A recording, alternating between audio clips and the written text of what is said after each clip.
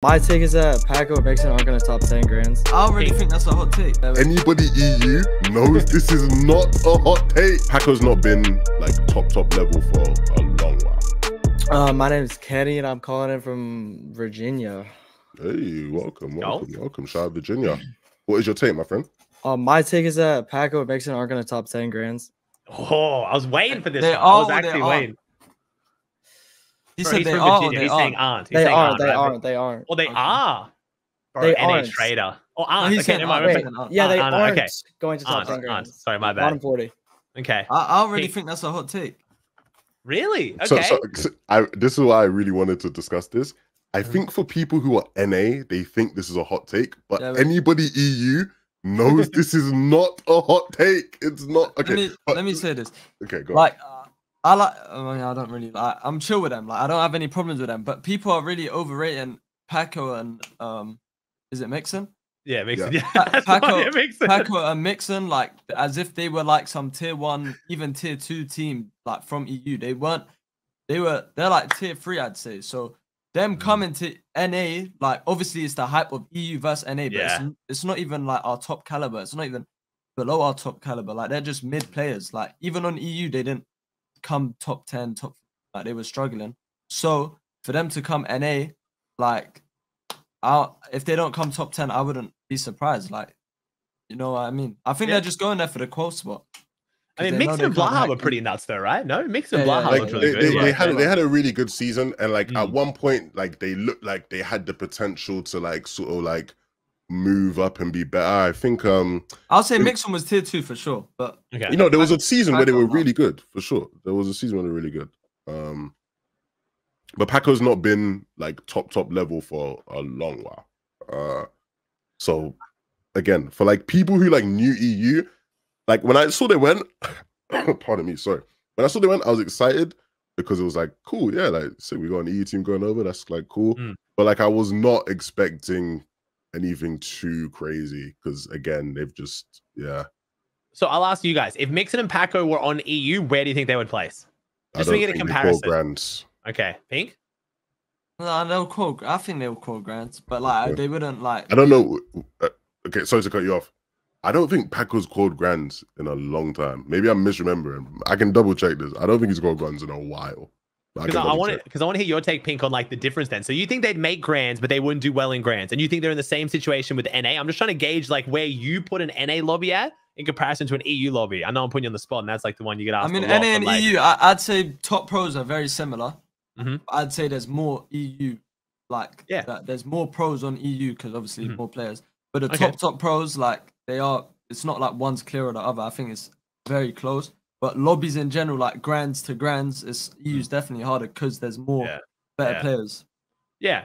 I think the same thing. I think like the standout top 3, top 5 pros on each region could do really well at LAN, which we've seen. But then I think the 50th best team on EU is considerably better than the 50th best team on NA. It's kind of like where I always stand on that one. So, okay, so not a hot take that Mixon and Paco won't do well. I mean, they made it to grands calling 25th in upper bracket on a tie break for 1.1 average placement. Like it was not a comfortable placement, and they had their drop uncon. They had the Cami Seti split uncon, which in the hands of Cami and Seti on EU, they won first game of uppers with what was it, like 10 or 11 kills or something, wasn't it? I think so. It was a very not dominant qualification. So I don't have extremely high hopes of them going into it, but I just know that like if they do even decently well, the EU fanboys are going to be like, oh my god, NA is so easy, EU's crazy. And then if they don't do well now, it's going to come back to this, oh, they're not EU's best team, it doesn't matter. So it's like it's not doing much. I feel like the conversation's boring now. I want it to be a team where EU has to be like, this is one of our teams.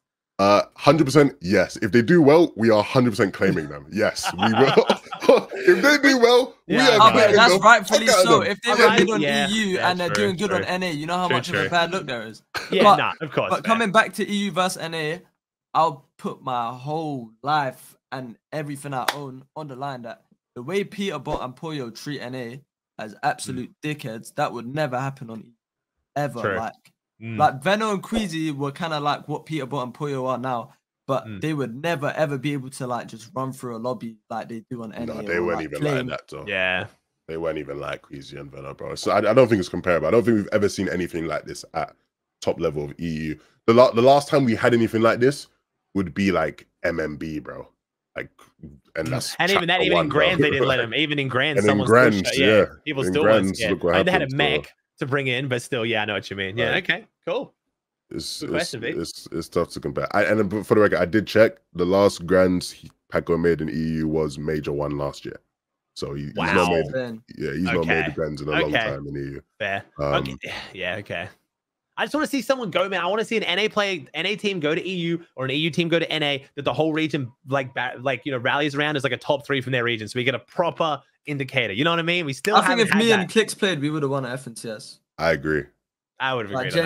I would have loved to see that. The way I was playing, if I went to so NA, I genuinely believe I would have won.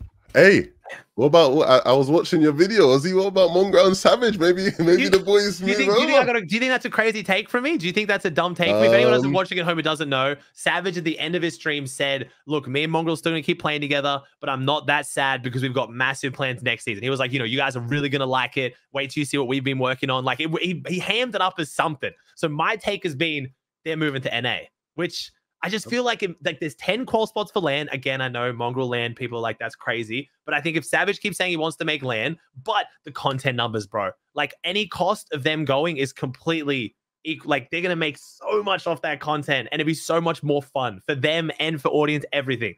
Savage and Mongrel to NA would be one of the sickest storylines ever. And I think it makes sense. If they're already going to move in together, which is what it sounds like they're talking about, what else could they have that's big plans? If not them moving together and playing together. If you're already moving to Germany, I know it's a different continent, but we know the cost for them. They're going to make it back with content and then some. Why not? I feel like it'd be sick, right? Surely if you're Mongrel Savage, you'd do it. Oh, I've heard some things in the pipelines. So you can't talk because you might know. So you can't give anything away. I've heard some things in the pipelines, Ozzy. This guy's not heard the thing. This guy's not heard I've been keeping my ears to the streets. Okay. I've had the birdies chirping. Oh, God. I've genuinely heard things in the pipeline, though. Oh, God damn it. This is bullshit. So no one's ever say anything, bro. This sucks. I'm just just like kind of I've genuinely heard shit, but I don't know about Leven. We can all do the act, but it's gone. What? You just copied my act. You took my whole gimmick. I genuinely know. Okay, I will say, though, I'd love to see it happen. Okay. And I think it's the best play for them to make. Okay. My only concern with it is that, like, how does the logistics of it seem like hard, like for them to be able to move it, like unless they've been planning it for a while, which maybe they have been. I wouldn't tell you.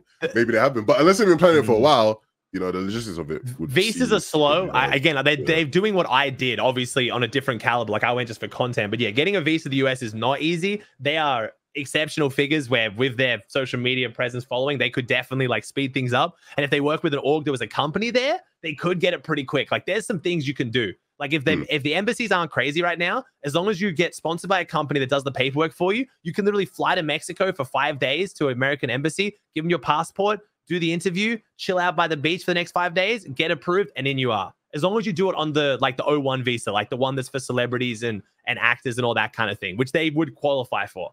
But yeah, like Pink, since you've heard stuff in the pipeline, so you can't actually say, if you were them, do you think it's a good idea? You have to say whether they actually are doing it or not. See, it depends what they want to do. Do they want to qual LAN or make money? Because if they wanted to qual LAN, I think they would be better off splitting up. Yeah. But if for the money, I'd go NA yesterday, bro. I'd go NA ASAP. Yeah. It's like just the hype of them moving alone would like boost numbers significantly if that's something they care about. And I know for a fact, like just for them personally, like the story of it. Like they've moved to another region to try and find. Like, look at the hype with Paco. Like imagine Savage and fucking. Yeah, that's what I'm saying, It'd be crazy. It would be so nuts. I think I'm just going to bed because I'm like, bro, man, the watch party. Like I'm selfish too. I want it to happen because like my shit would go crazy. All that shit would go crazy. Content numbers would be like they were last season. Like they. Let's make a deal, Ozzy. If they move to NA, you gotta buy me a Rolex. Wait, what? What? I don't. Okay, I don't. I'm not doing that. You kidding? Why, bro? You keep thinking I got rolling money. You poker watched me the other day. Like I can just buy people Rolexes, bro. Like I'm not a whole ass ad in this bitch. I don't think I know. I know. I know. You're not fooling anyone, bro. Hey, next caller. Hey, thank you very much, Vix. Thank you very much, Vix. Thank you very much. I appreciate it. Appreciate you, brother. Hey, if you enjoyed that video, you can watch the full podcast right here. Just click on it, watch the full episode. You've already watched this video. You might as well watch the full podcast right here. Go on, click it.